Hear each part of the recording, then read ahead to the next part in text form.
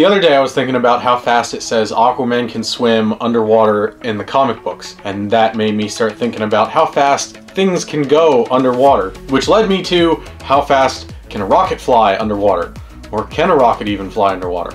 So I figured I'd just test it out myself. So in case you were wondering, Aquaman can swim about 7,000 miles an hour underwater, which is insane. Nothing else can go that fast. But I got this set up to test rockets. The first test is going to be to see if one of these solid fuel SS rocket motors can even go off underwater. To give this thing a fighting chance, I dipped it in wax so that it'll stay sealed and it'll have a chance to ignite. They're basically gunpowder rockets, so if they got wet, they wouldn't burn. Guaranteed. It's going to be cold.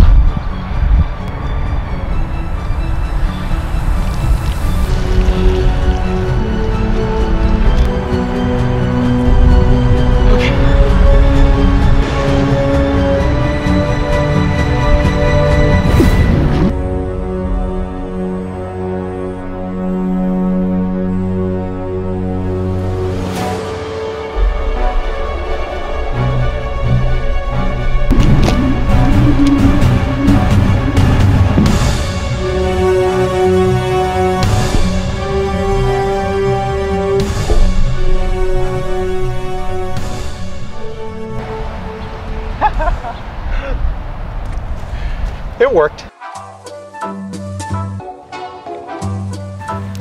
Time for the next test. Launching an actual rocket from underwater is going to be a little more complicated. First of all, the whole thing has to be watertight. So when I built it, I sealed everything with super glue. And after everything was sealed, I gave it a clear coat of paint and then I put the stickers on and it's pretty much ready to go. The only problem is it has this lock ring that holds the motor in place. So in order to seal the motor on this, I'm gonna have to put the plug in and then I'm gonna have to swish this around in the melted candles to seal up the end of it so that water doesn't get in the motor. The other problem is I can't just tape the nose cone shut because then the parachute won't come out. So I need to seal this, but I can't seal it so tight that the ejection charge doesn't blow the nose cone off. And the last problem is that since this thing is watertight and it's basically a tube full of air, it's going to float to the surface of the water if I try to put it under. So I modified the engine plugs that hold the igniter in place so that they have a little thing that'll clip onto this little gator clip right here and hold the rocket down until it's fired, because the igniter plug gets pushed out and that'll release the rocket and it can fly away. So let's see if this thing works.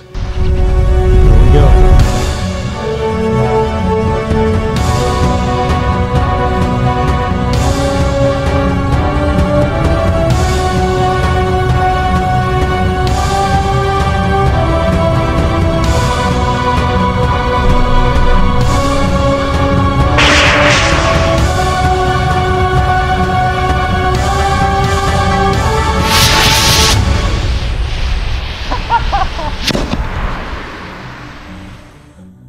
So why didn't this rocket fly the way it was supposed to when it came out of the water?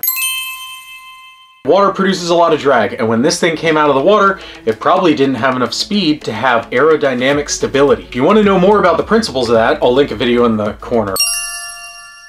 The second reason is because of the wax sealing. It may have caused some thrust vectoring issues when this came out of the water. Basically, if the thrust from this nozzle is modified at all and it's not coming straight out, it's almost like thrust vectoring, and it's going to push the bottom of the rocket off to the side and its flight won't be straight. And even a slight push to the side is going to make this thing do circles instead of fly straight up into the air.